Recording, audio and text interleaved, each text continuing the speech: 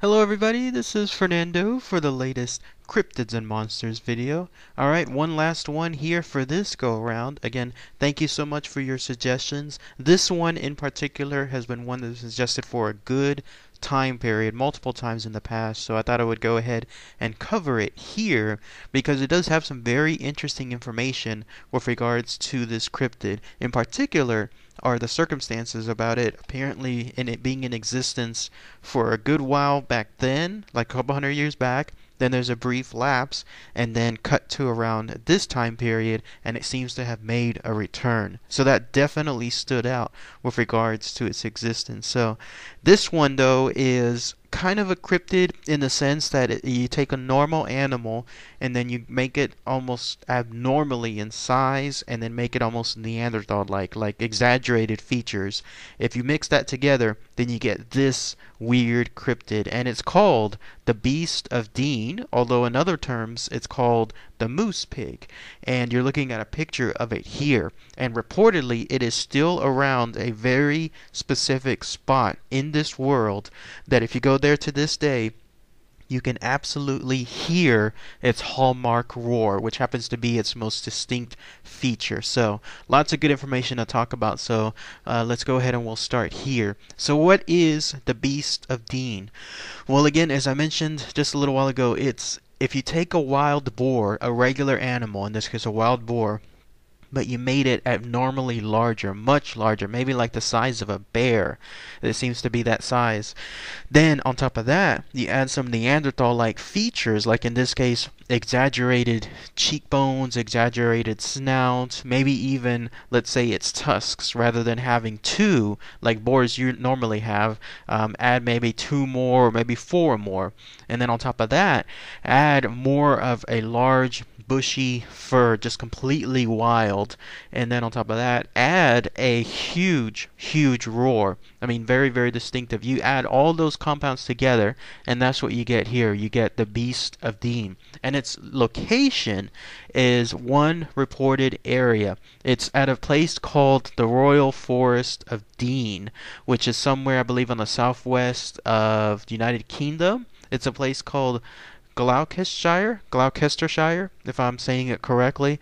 So, if you happen to be near that area, and let's say you're lucky or unlucky enough, based on some of the reports that you'll hear there about its encounters, and you happen to hear its roar, then you absolutely know that you're near its area. So the first reported known instance of this Beast of Dean, you have to go back a good whiles to 1802. That's when apparently sightings first started there in the Forest of Dean. Again, that's why it's called the Beast of Dean. This mainly because of its location.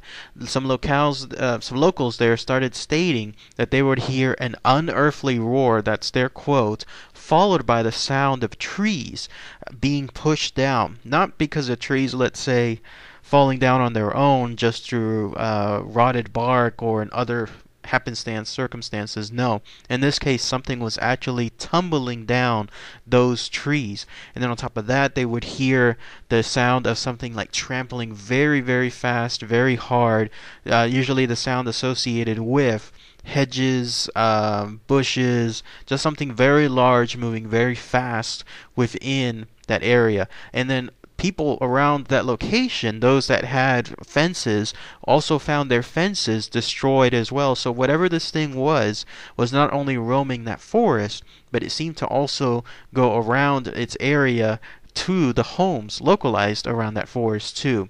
Finally, no real reports real though about anyone, let's say, experiencing any kind of damage or any hurtful circumstances, but these hunters, some hunters there in that area, finally decided they were going to do something about this creature. And so they went on the hunt, and lo and behold, they were able to actually capture this creature. If the tales are true, with the legend of the Beast of Dean, they captured it and then they actually killed it as well. And that's when they were able to get a good first-hand look at what they were experiencing. Obviously, it would look like a boar, but it was unlike any other type of boar that they ever heard of or ever seen. And so that was that. Anytime between that period, because when the killing was done, it was done in March 1807, so about 5 years after the first sightings began, anytime after that, that's when for the next almost 200 years or so, there was no other sightings. So no one physically saw anything else in terms of another beast of Dean around that area. Now, that being said, it seemed like throughout the rest of the next 2 centuries, people would still hear, though, that gigantic roar, whatever that roar was. Imagine like just your average horror movie where they have some ungodly roar associated with some monster. Imagine that with this beast of Dean, and that's what people would hear throughout that forest for the next 200 years. So there was rampant speculation that while they may not have seen any other beasts of Dean or some of its kin around that area, they definitely heard it. Now, cut to 1998, so not too far back, almost 20 years or so, and then that's when 2 locals around that area, a guy by the name of James Nash and then someone else by the name of Marshall Davies, they happened to be passing by that woodland area between 2 locations called Park End and Bream. If someone lives near that location, if they can point out like where that is, that would be very helpful. But otherwise, they were passing by that particular spot, and it seemed like they were doing so at night because later on, the way their experience was having to involve a spotlight, or in this case, one of those street lights. That's when it seemed like it was at night.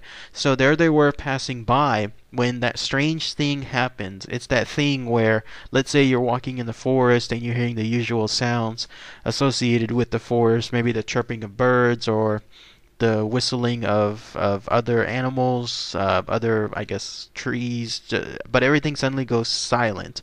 When that happened, that's when they heard a low sound that they described it as a low sound that started rising in intensity. Something was nearby their area, and whenever that occurred, that after that silence and then followed by that intensing, whatever that sound was, slowly rising in intensity, they heard the rustling of leaves, and then they saw something. They couldn't really describe what it was, because again, it seemed like it was at night, but whatever it was, though, it was a large, very large size, and in that darkness they saw it, whatever this black mass was, running straight towards them. Obviously now, instead of this thing rustling through the area, now it was definitely targeting them. So when that happened, these 2 guys, naturally, they just ran as fast as they could towards the edge of the forest. They were able to, I guess, outrun it. How? I don't know. Normally, like, I've seen animal shows, especially when having to do with boars, they can run pretty fast. It's just their deal whenever it comes to their size. So something much larger, you would think that it would have a much quicker step. But in this case, they were able to outrun it, and when they did so, running for their lives, they emerged from that forest into what was described a well-lit road. So there were some street lights there in that area too, and then they ran towards the village. And that's whenever that happened, that's when they heard the next thing, because it seemed like this thing, whatever it was that was chasing them, which was presumably the beast of Dean, decided that was it, that it was out of their territory. Maybe that's what it was doing all the whole time. They encroached on its territory, so it was just getting them out of there. And when that occurred, and it was truly sensing that they were out of its area, then it let out another unearthly roar, something really, really bad, with the kind of roar, again, that you don't want to hear ever in your life. And the men knew that this thing was no longer going to chase them, but obviously they got a huge scare of their life. So that is at least the latest experience about the Beast of Dean. Nothing else reported afterward. So you have the brief time period in the early 1800s, a good 5 years or so until this thing was killed. Nothing really other than roars for the next 200 years. And then finally a one-on-one, I guess you could call it, like an experience with this Beast of Dean. But that's been it. Nothing else since 1998. Nothing in terms of any encounters within the years 2000, or nothing else in terms of encounters in other locations too.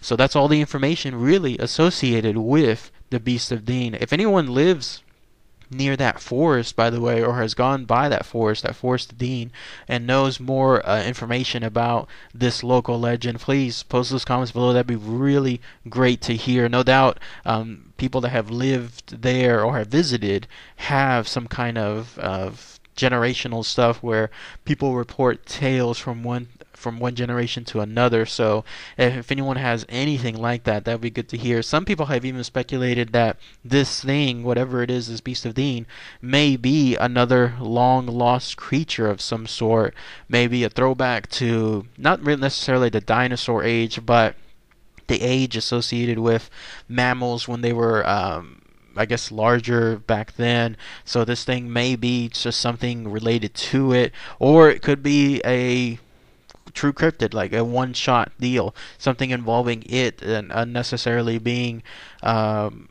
for whatever reason, when it was born much, much larger than your average boar. And when that happened, then maybe it had some more kin, and then that's when I guess the Beast of Dean, the animal kingdom of it, stays there within that forest. What's interesting though is it hasn't never really branched out. If it truly is there, it has never really branched out to any other locales. It has absolutely kept its home there even after 200 years. So that's also pretty fascinating too. So, all right, everybody. Thanks again as always. Take care.